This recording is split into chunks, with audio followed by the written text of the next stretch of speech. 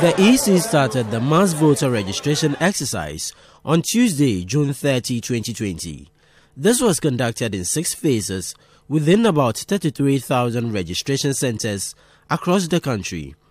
The EC in its provisional figures registered 16.6 million persons during the mass voter registration exercise.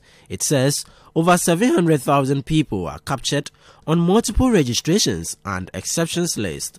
Since the EC's last briefing, the 4 top regions in voter share remain the Greater Accra region, Ashanti region, Eastern region and Central region. The Commission noted that the Greater Accra region lost some grounds in percentage terms from 21 to 20% of the total registered.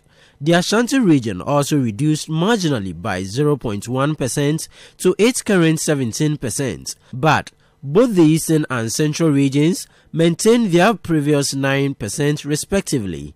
For the remaining regions, the Ashanti region also reduced marginally by 0.1% to its current 17%, but both the Eastern and the Central regions maintained their previous 9% respectively.